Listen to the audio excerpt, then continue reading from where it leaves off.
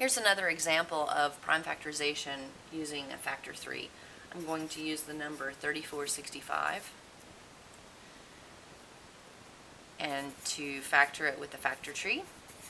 I write it in the middle, so this is just sort of my using. Write it in the middle, and I have at least 2 branches of my tree. Okay, what's going to go into this? Well, I see a 5 at the end. I also can see, let's see, 3 plus 4 is 7, plus 6 is 13, plus 5 is 18. So I know that 3 also goes into this. Pardon me. So I can actually divide 15 into it, or I can start simple and just put a 5 into it. So let's go 5 into 3465.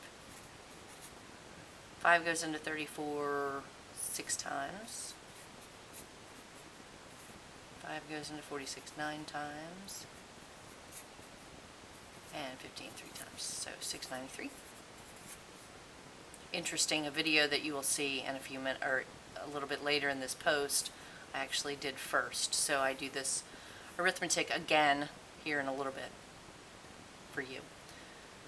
So this, you can see, is divisible by 3.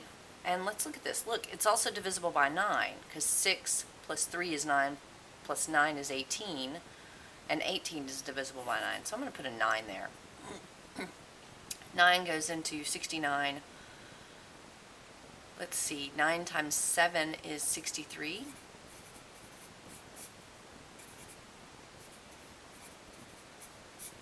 And, oh, look, there it is again.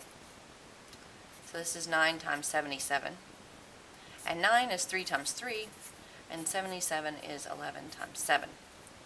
So I look at the leaves. I probably should be using green, because this is kind of fun.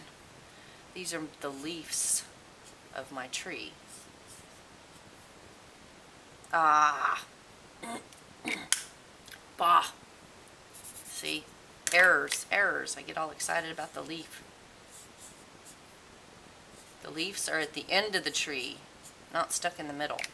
This is not some reality tree where you have leaves in the middle. This is our fantasy prime factorization tree. Leaves are only on the end. So 3465 equals, and we try to put them in order, 3 times 3 times 5 times 7 times 11. And we put them in order.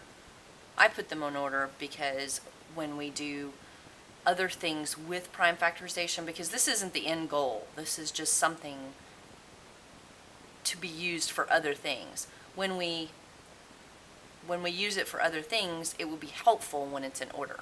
So it's not wrong if it's out of order. It's just not as easy to work with.